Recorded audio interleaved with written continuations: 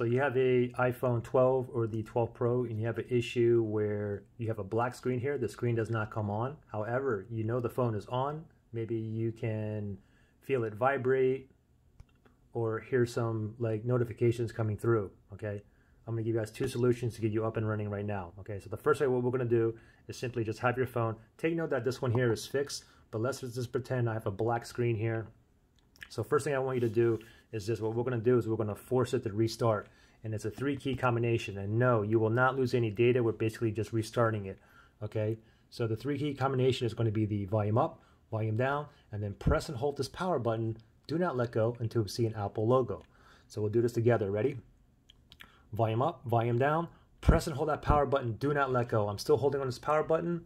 Pretend the screen is still black. I have no idea what's going on. I'm just holding this power button, hoping to get an Apple logo that appears. Then I can let go of the power button. I'm still holding, hoping to get a Apple logo. There it is. Go ahead and let go. And now you guys should be up and running. Now, if this didn't work for you, if you go back to the black screen, do it again. Volume up, volume down, press and hold that power button and do not let go, okay? Keep trying it 3 or 4 times. You're still having issues. Now, after like maybe 5 times and it's still a black screen, the next thing I want you to do is this. Go ahead and plug in your iPhone 12 and wait 1 minute, okay? After 1 minute is up, I'm going to come back here. And again, this is pretending my screen is black. With it charging, let's do the same thing. Ready? Volume up, volume down. Press and hold that power button. Do not let go. Pretend the screen is black. I have no idea what's going on. Still holding onto that power button, just hoping that Apple logo appears.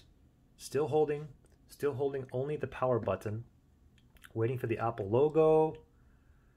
There it is. Go ahead and let go, and now hopefully you are back up and running. Now, if you're still down, go ahead and do the same thing while it's plugged in, okay? Most of you guys should be up and running now. If this worked for you, give me a thumbs up. If it didn't, give me a thumbs down.